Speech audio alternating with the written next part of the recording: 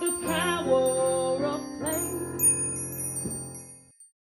Hello! If you've enjoyed this video, please like, subscribe and hit the bell icon for notifications on new videos. Let's go! Hello Numberblock fans! Today we're going to recreate the Numberblock episode, The Big Picture, with the Numberblock Mathlink cubes. Welcome to my big area art challenge! Woohoo! Alright! First, check out your canvases. Ooh, look at mine! This one's bigger than I am. Mine's bigger, and bigger means best. Ooh, look! I think my canvas might be even bigger. So next, come and choose a shape. Can you cover the whole canvas to find out how big it is without leaving any gaps? Oh, round things. Ah, squares. Ooh, triangles. Ooh, and a red circle.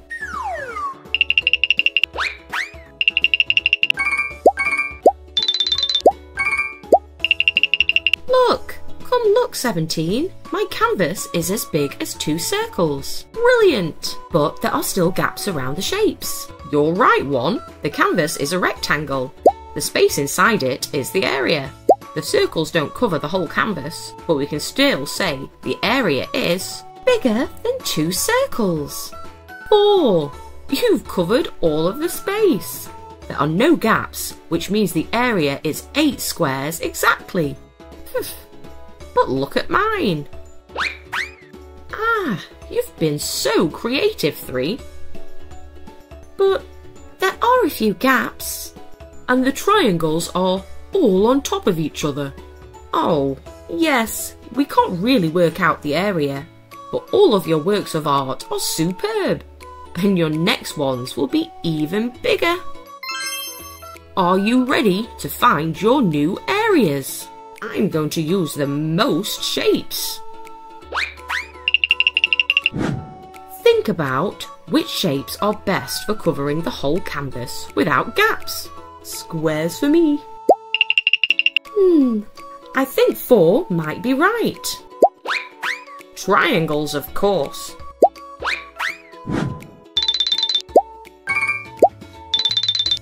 Ah, there's still gaps. Have I done it? Have I won? Well, I can't see any gaps. But the shapes stick out over the edges, so we can't work out the area. Oh, still looks lovely though. What about mine, 17? Look, no gaps. And I covered it with 4 squares. It's the same shape as me. But mine must be the biggest. 4 used 3, 6, 9, 12 squares. Not bad. But even without my sticky outy triangles, I've still got 3, 6, 9, 12, lots more than 12 rectangles. So my picture's the biggest, right? Oops. I think because the triangles are smaller than the squares, you can fit more on. But that doesn't mean this picture is bigger. Exactly. If you want to measure different areas, you have to use the same size shape. And now for your biggest art challenge of all. You've got to work together to cover the whole thing. Well, we'll need squares.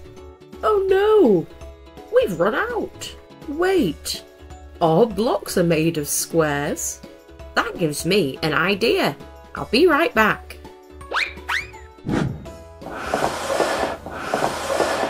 Time for Stampolines. Go ahead, 1. You start.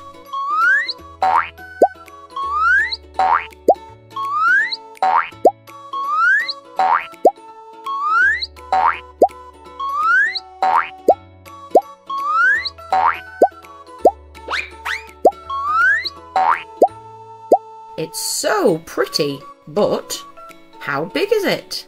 Well, let me see. It's 4 rows of 5 squares, which is 20. 5, 10, 15, 20 squares. Great work, my artful splodgers. It's quite good, but it's still missing something. Hold on, this is my area of expertise.